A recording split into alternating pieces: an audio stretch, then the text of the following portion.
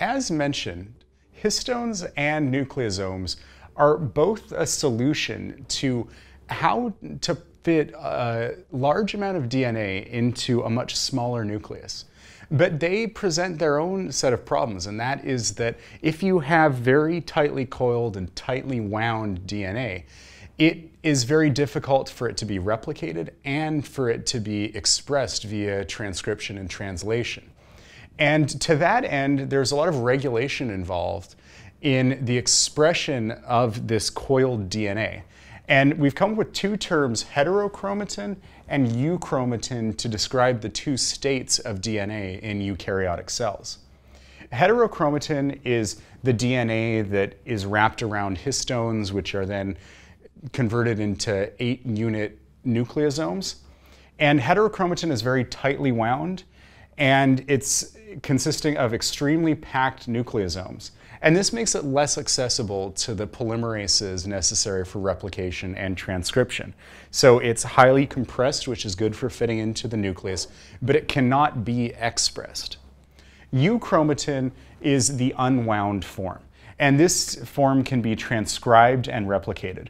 The way that I like to keep the terms straight in my mind is that heterochromatin, which starts with an H, is very hard to replicate. It's very hard to transcribe, whereas euchromatin is much easier.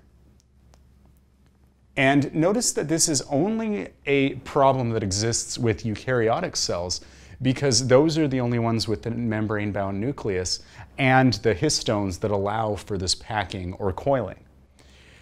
When you deal with these two things, you might encounter a term that shows up in a lot of different places in biology, and that is constitutive or constitutive, which refers to something that is always in that state, that's always expressed that way. You can have constitutive heterochromatin that is always in the heterochromatin densely packed form. And that is something that will not be expressed. It won't be replicated and it won't be translated. Whereas other things are facultative. Facultative means that it can be heterochromatin that's tightly packed, or it can be unwound into euchromatin. And once again, these are distinctions that only exist in eukaryotic cells, but it's important to be aware that some will always be in this form, whereas others will only be facultatively in that form. And recognize that if you can control the degree to which DNA is wound or unwound, that allows you to control the expression of that DNA, be it by replication or by transcription. And so there are various factors that allow us control over that process.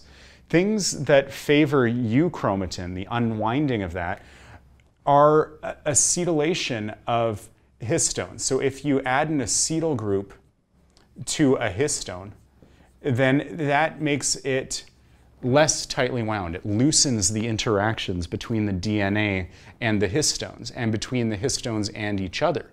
And by doing that, it loosens that and thus allows more of the polymerase's access. So if you have acetylation, that favors euchromatin, and thus that favors the gene being able to be transcribed and thus able to be expressed as proteins.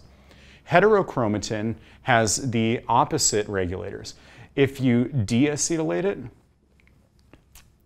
if you deacetylate the histones, then that favors heterochromatin, and it reduces the expression of those areas of the DNA, the areas that are now packed much more tightly. And another thing that can happen is if you methylate those histones. That is another factor that gives you control over the expression of genes and thus the expression of proteins, and can help you influence the way that the genetic code is expressed physiologically.